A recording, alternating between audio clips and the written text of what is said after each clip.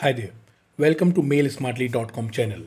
One wonderful thing about Outlook is that it offers variety of tools for organizing your task. Quick Part in Outlook is one of them. In this video, you will learn step-by-step method how to edit quick parts in Outlook. So, if you have already created your quick part, that quick part is saved in your database.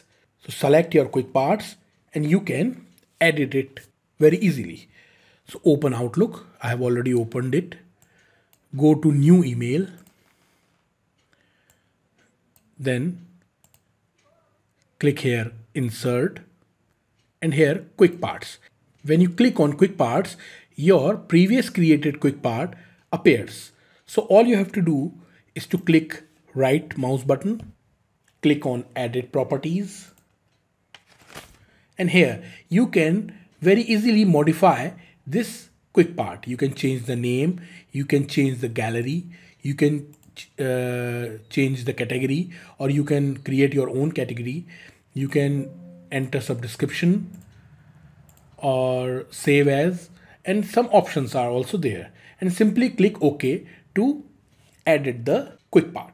So when you click on OK, a final confirmation is also required by Outlook. Click yes to confirm. Your quick part is edited and saved. So the tricky part is most of the users wondering, is there any option we can modify the selected part while using quick part? And the answer is no, you can't.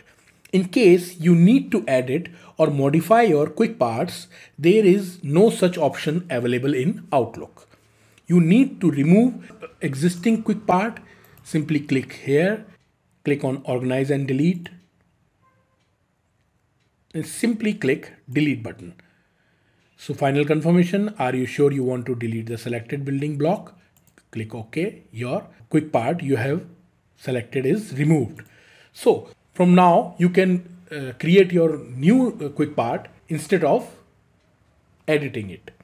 I hope you found this video useful. Also, if you are liking these videos, please subscribe to this YouTube channel and click on the bell icon so that you can never miss out any new Outlook tips and problem solvers videos I come up with.